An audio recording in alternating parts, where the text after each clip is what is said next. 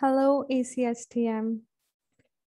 I am very glad to present my poster entitled Promoting Safety Behaviors Among Healthcare Professionals, Application of Health Belief Model to Asian Conference on Science, Technology and Medicine. I am Haleema Saadia Khan, PhD scholar at National Institute of Psychology, Quaid-i-Azam University, Islamabad. Tenured Professor Dr. Rubina Hanif is my supervisor, and she's the director at National Institute of Psychology. Now, coming to my poster. In the background section, I like to introduce my study variables. Provision of healthcare services is a highly hazardous job. High hazard industries such as aviation, nuclear energy, and shipping have a number of similarities with the healthcare industry. Specifically, the healthcare industry has been categorized as a high hazard industry because of the potential risk for both morbidity and mortality as a result of errors occurring within the host organization. In recent decades, the growing awareness of organizational, managerial, and human factors as opposed to the technical factors have been shown to have a larger impact on all the high hazard industries.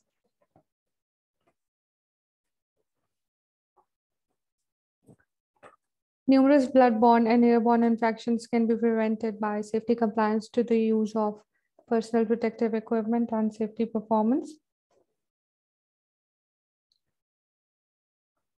Level of non-compliance tend to vary according to the type of instruction and the nature of work, and the social and organizational context being influenced by both individual motivation and wider social and organizational processes.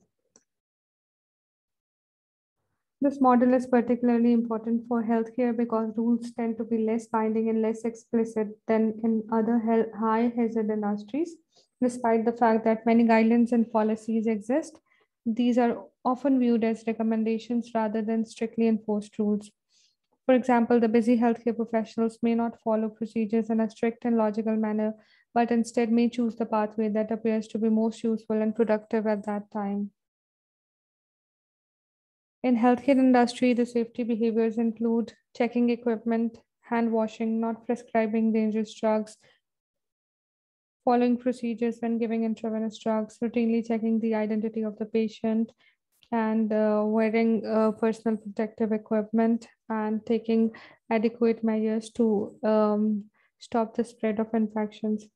Such standard routines and procedures are the bedrock of safer healthcare, but there is ample evidence that such rules are routinely flouted in healthcare. The causes of infections are undoubtedly complex. However, contamination through hand contact is a major source, and hand hygiene is a major weapon in the fight against infection. Yet, it has been proven that healthcare workers find it extraordinarily difficult to persuade hand hygiene. The current study has utilized health belief model as a theoretical framework for understanding safety performance of the healthcare professionals. And safety performance can be defined as a set of actions carried out by the employees in their workplaces that exhibit protection at the level of themselves and the services they are providing to their clients, to the environment, and to the public overall. So basically, safety performance comprises of two major components. One is the use of personal protective equipment, and other is safety compliance. Coming to the method section of our study, the objective of the study was to investigate the predictive role of health beliefs on the safety behaviors of healthcare professionals. Health beliefs were basically studied through the health belief model, and health belief model is one of the most widely used behavioral change model that focuses on the cognitive determinants of behavior. And these health beliefs were basically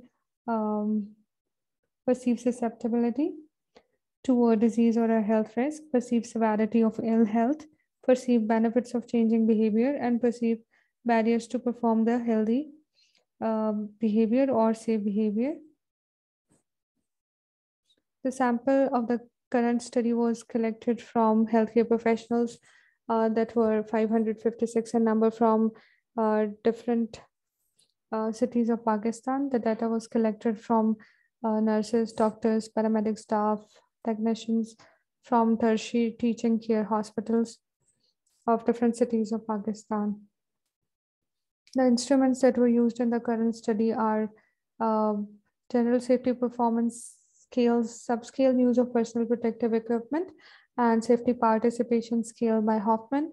These two subscale scales were together measuring safety performance, whereas health beliefs were measured by adapting safety culture related cognitive factor questionnaire developed by Hagigi.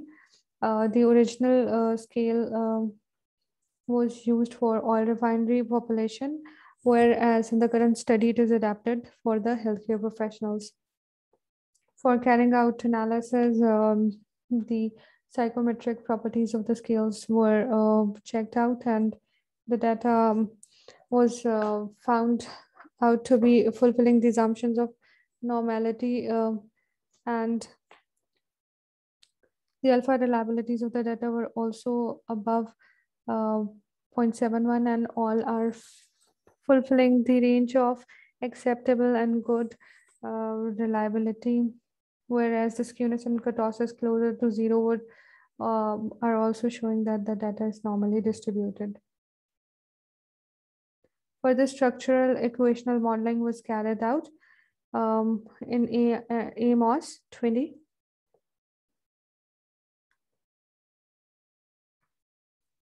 To obtain parameter estimates for the proposed direct effects. All the variables that are perceived benefits, perceived susceptibility, perceived severity, and perceived barriers were found out to be to be significant predictors of safety performance, and they were highly showing that they are predicting safety performance at a significance level below 0.001, and all the model fit indices were showing a good model fit. The values of IFI, NFI, TLI, CFI, these are the different fit indices for model testing, and the values above 0.95 show good model fit, and the value of RMC, the closer to zero, the better the model. So all the values are falling in a range that it is a good model fit, and this study is highlighting that health belief model is a very useful model to understand the safety behaviors of employees within an organization. So it is a significant predictor of safety performance among healthcare professionals.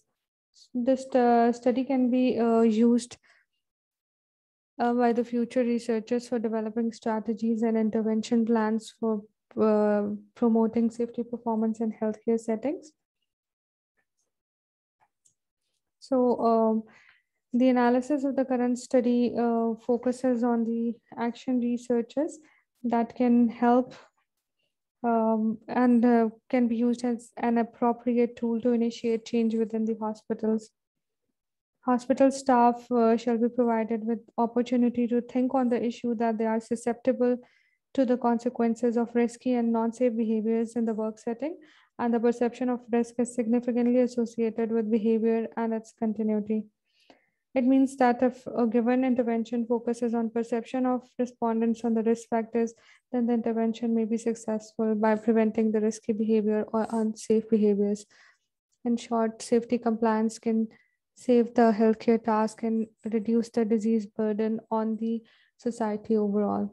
Thanking you so much. Thank you. That's my poster.